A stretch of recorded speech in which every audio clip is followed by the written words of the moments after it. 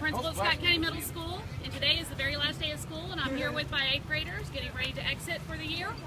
And yesterday I was challenged for the Cold Water Challenge by Kate Wilson, a 7th grade teacher.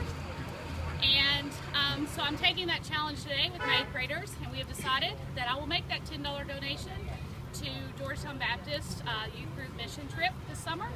And I will also call out and challenge 3 other people. Our first person I'd like to challenge will be Christina Green, school psychologist.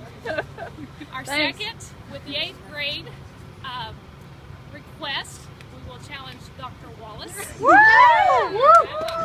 And our third challenge will go out to Miss Shornick, the principal at GMS. Woo!